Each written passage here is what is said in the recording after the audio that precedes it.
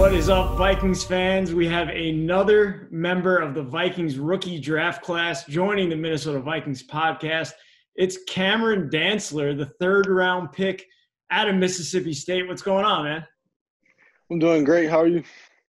I'm doing good. I think I have to start out this interview asking you about your nickname because I just love it. Like, it just sticks out. The needle. I think it says a lot about your frame and your tall body frame, being a cornerback and having that long range. So tell us how you got that nickname, where it came from, because I mean, I just love it. Well, it came from high school around like sophomore year. I was probably like 140-something, 150-something. And I was always a tall, skinny guy. Then, I was always coming up, tackling people, and they stayed down for a long time. The coach was like, "We're going to call you the Needle." And ever since then, the name just, stuck with me. I love it. And do you plan on making that stick and keep sticking throughout your career? Oh yeah, no doubt. I mean, so what happens when quarterbacks try to thread the needle? What do you say then? And that's when they pop. The ball popped and comes into my hand. I love it, man. Well, going back to your high school days, you played both sides of the ball. You were a quarterback, and you ran for a ton of yards. You threw for a ton of yards. How do you think that'll help you kind of translate into your career as a cornerback in the NFL? I just feel like when playing the position of quarterback in high school, it helps you with the corner position. A lot of corners really played quarterback in high school. So it's like, what the quarterback is thinking, his read, his eye contact to the receiver. So I just try to progress that to my game moving forward. Because, like I said, I played quarterback my junior, senior high school, and that just helps me a lot with the corner position. I was looking back at some of your previous interviews, and you were talking about your best trait is your confidence. You're really confident out there playing in the SEC in college. Where did that come from, and how do you think that? Do you think you're going to have that confidence when you step in the purple and gold with the Vikings? Oh, no doubt. It's gonna be even more dangerous and step into the next level because, like I said, I've been doubted my whole life. So me being a small guy, you just got to have that confidence in what you can do and know your abilities. So I just try to take that with everything I do, not just football, in life too. You just got to have confidence. So I just take that on the field, and then it just turned out perfect for me. Speaking of confidence, I was looking at the Pro Football Focus stat a few days ago, and they said your passer rating when targeted your last 2 years of college was 43.6. And for comparison, if you just slap the ball down every single play, it would be 39.6. So I think that's a pretty good stat for you to hang your hat on. You're right. It is. So what is it about your game that you just do such a good job just defending the ball and keeping the ball out of the receiver's hands? I'm going to be honest. I got to give that most credit to my position coach in college, Terrell Buckley. He was a guy that taught me a lot.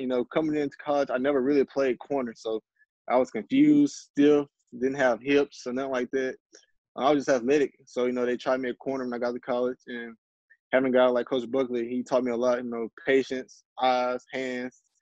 I really got most of my, my confidence swagger from him because, he's one of those guys that had confidence and swagger. And, I want to say is, cocky, but like I said, yeah, confidence. So you got to be cocky a little bit. I had a little cockiness and a little flavor of cockiness in my game. But, I just got to give most credit to him. Looking at some of the cornerbacks in the NFL, a lot of the great ones have that cocky/confident type going with them. Who was a player you looked up to growing up and who you really try to model your game after?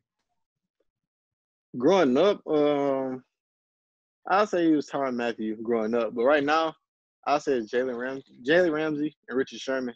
Those guys, they play with fundamentals.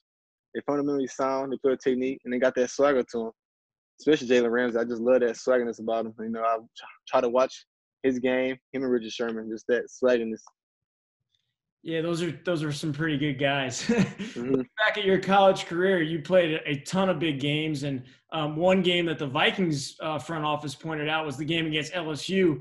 I think you had a forced fumble in that game, and you played Jamar Chase pretty well in one-on-one. I think you held him below like 50 yards, 60 yards.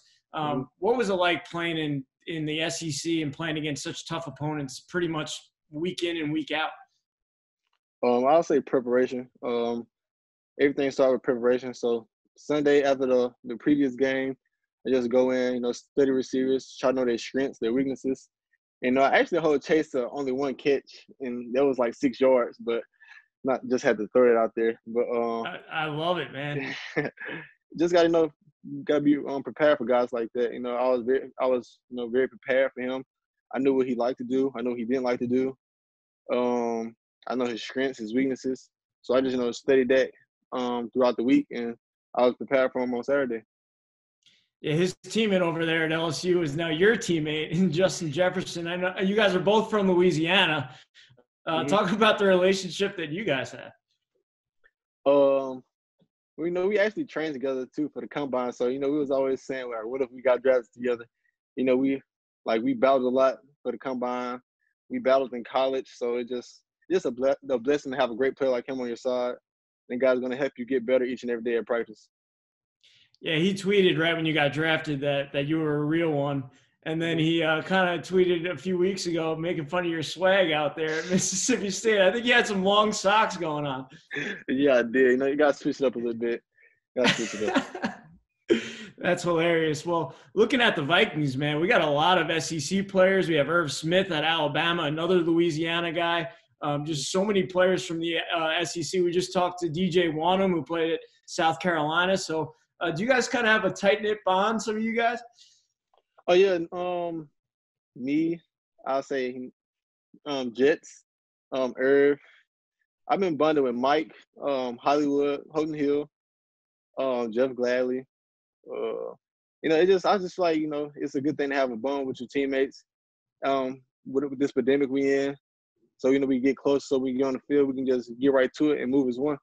Well, looking at the opportunities this year for cornerbacks on the Vikings roster, I mean, you have to be excited. Ton of players that left in free agency, and it seems to be that it's going to be a young core at the Vikings cornerback position. So are you ready for this opportunity this year? Oh, yeah, I like pressure. I've been doing pressure my whole life, so I've been beating odds my whole life. So I'm looking forward to the challenge. So it's probably safe to say that if we drafted 15 cornerbacks with all of our positions, that Coach Mike Zimmer would be very happy with every single pick. He's a big fan of the cornerback position. So what have your interactions with him been like so far, virtually, of course? I really haven't spoke to him as much in the virtual meetings. He talked to me when they drafted me, and he was like, he loved big, tall corners and physical corners, so he's looking forward to me, contributing to the defense. And I'm looking forward to, making plays and, just be thankful that he drafted me. He gives those corners a lot of tough love, so you ready for that? Oh, tough love, the best love. I've been having tough love my whole life. I love to hear it. Well, looking at some of the things off the field, it looks like you have a couple little children there that you had in the past year or so. So how has that been going? You're really growing up real quick. Oh, yeah. Having kids, you have to mature and grow up real fast. But no, I just feel like it's just a blessing. They're just making me go harder. So it's not for me anymore. It's for them. So they're my reason why I'm really doing this now. So for Vikings fans out there, tell them one thing about you yourself that they wouldn't know. Maybe off the field, just something different that they wouldn't know about you. I like to go fishing. I'm a nature type of guy. I like the fishing, hunting. I just like the wilderness. I think you're going to do well. You're going to do well in Minnesota. There's like 11,000 lakes. For real? Looking forward to it. There's a lot of lakes, man. I ain't even know that. I heard it's so cold down there. I was about to say, growing up down south, I know Irv always makes jokes. He can't handle the cold over here. But are you ready for the cold? I ain't got no choice but to be ready at this point. Well, at least U.S. Bank Stadium is indoors, and you'll be warm up in there. That's for sure. Right. All right. Well, thanks, Cam. We look forward to hopefully seeing you very soon at the TCO Performance Center, and hopefully you can finally meet your teammates all in person all together. Thank you.